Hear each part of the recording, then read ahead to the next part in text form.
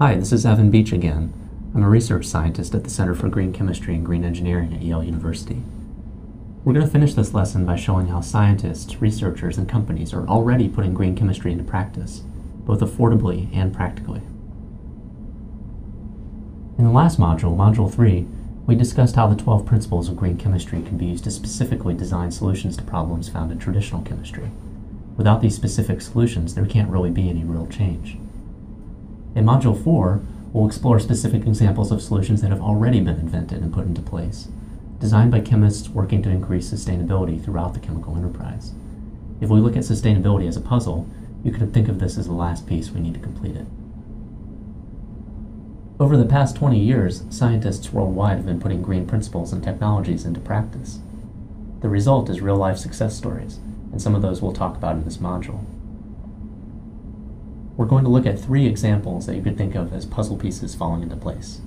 These will highlight greener reaction conditions, greener polymer design, and sustainable molecular synthesis pathways.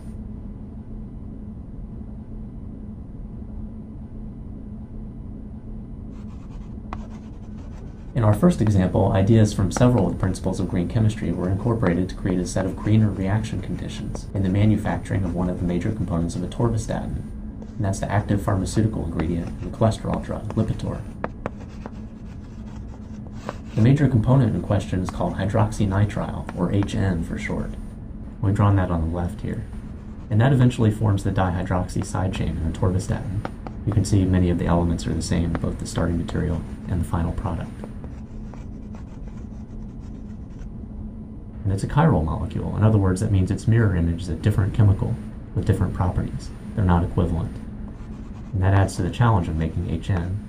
If the wrong enantiomer or mirror image is formed in the manufacturing process, then it can't be used to make the pharmaceutical, and that leads to waste.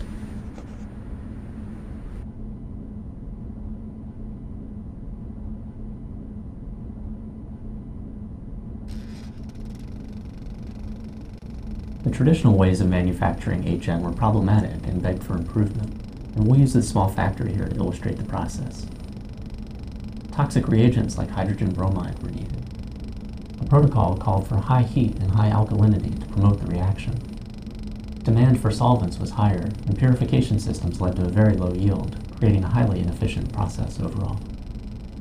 Unless the process began with chiral starting materials, some of the chemical steps would lead to equal amounts of the 2 enantiomers, leading to a maximum 50% yield of the desired mirror image. And we're showing that here as plain HNs and italic HNs, with all the italic ones adding to the waste stream. Overall, these conventional processes generated large amounts of waste, increasing hazards to both the environment and workers. The greener method, developed by Codexis, puts green chemistry principle number 9 into practice by using 3 designer enzymes as catalysts to make the whole process more sustainable. Use of these catalysts reduces the formation of waste and solvents, improves purification, and increases the efficiency dramatically. In fact, it increases the efficiency by a factor of 100 for the first step in the process, and a factor of 4,000 for the second step. The enzymes construct HN in water, at neutral pH and mild temperature. All of these conditions improve worker safety. Just this one single greener approach can have a huge impact if you consider that more than 440,000 pounds of HN is used in the pharmaceutical industry every year.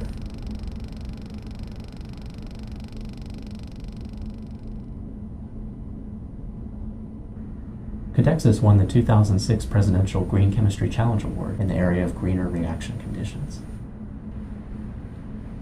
Pfizer, the manufacturer of Lipitor, has incorporated this method into their manufacture of the pharmaceutical. Even better, academic labs and other pharmaceutical companies are continuing to develop better ways to prepare this essential component by starting from cheaper bulk chemicals, developing faster and more potent biocatalysts, and further cutting the waste.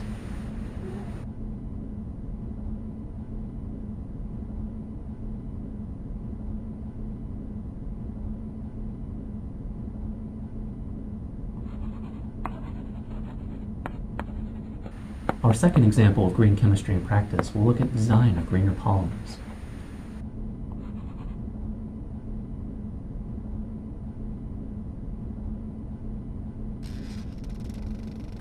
Jeffrey Coates at Cornell University uses green principles in development of polycarbonate plastics, And those are found in everyday things like CDs, DVDs, and eyeglass lenses. Traditionally, synthesis of polycarbonates would require the use of phosgene, a highly toxic gas. It's so toxic, in fact, that it was used for chemical warfare in the First World War. The old process also used sodium bisphenol A, another known toxin. While this method is effective, it certainly doesn't follow the principles of green chemistry.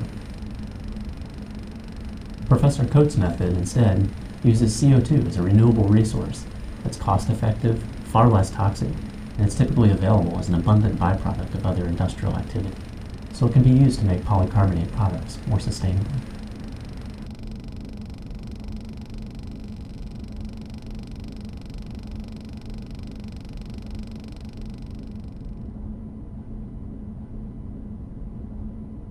In the process developed by Coates, CO2 and epoxides are linked together by a zinc diaminate catalyst. The zinc catalysts are highly active, and they allow a chemist to control the structure of the polymer to get a distribution of molecular weights that can lead to better polymer properties. The catalyst can combine with a variety of starting materials with CO2, leading to new polycarbonates useful for many industrial applications. In the scheme we're showing here, CO2 is reacting with limonene oxide, and that's a byproduct of the citrus oil industry, leading to a polymer that's 100% made from renewable starting materials. As you can see, this process meets several of the criteria stated in the 12 principles, including renewable feedstocks, mild reaction conditions, low or no use of solvents,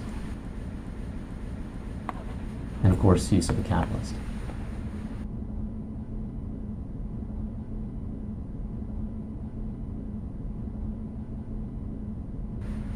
This is another example of an award-winning design.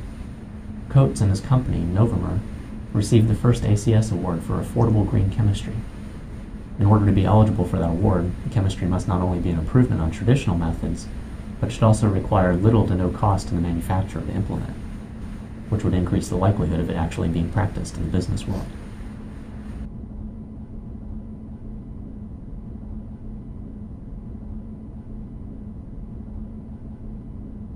Our final example of excellence in action will involve sustainable methods for organic molecular synthesis.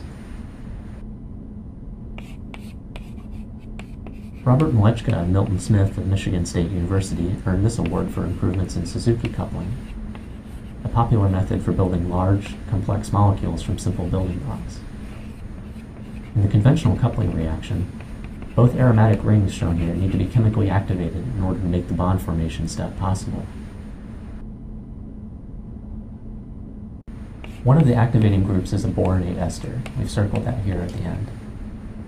In the past, converting an ordinary aromatic ring, like this one, into a boronate ester derivative would require a number of wasteful and toxic synthetic steps.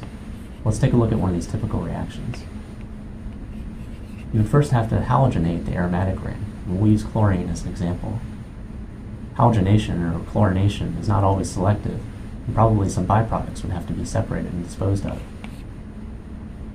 The next step would be activating the new carbon-chlorine bond, circled here, to be more reactive, and that would probably be accomplished by a Grignard reaction, which inserts a magnesium atom into the bond, producing a highly reactive organometallic intermediate.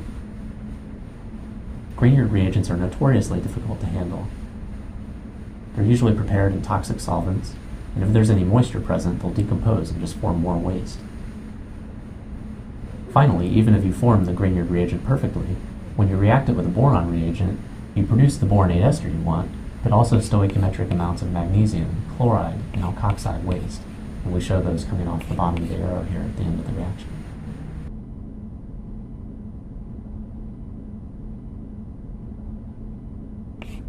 The new, greener route to boronate esters is halogen-free.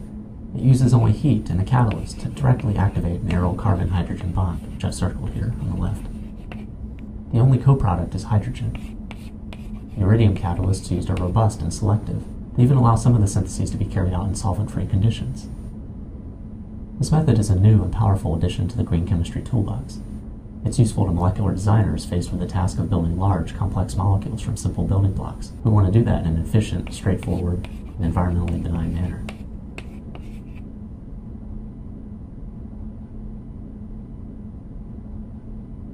It should come as no surprise, then, that this improvement to the method also earned Malechka and Smith a Presidential Green Chemistry Challenge Award.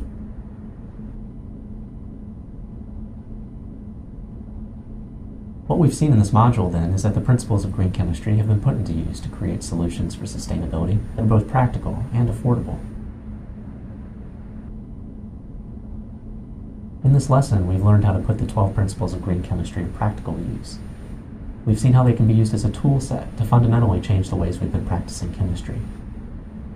And finally, we've learned that they can be used to devise remarkably creative, cost-effective solutions, right now, to problems that we're facing. In other words, this isn't fantasy or talk. Thousands of chemists around the world are creating real change and doing it right now. The more we continue to expand our portfolio of greener chemicals and processes, the easier it will become to choose sustainable alternatives. Thanks for your attention, and always remember that it's your ideas and your talents as students and scientists that make change possible.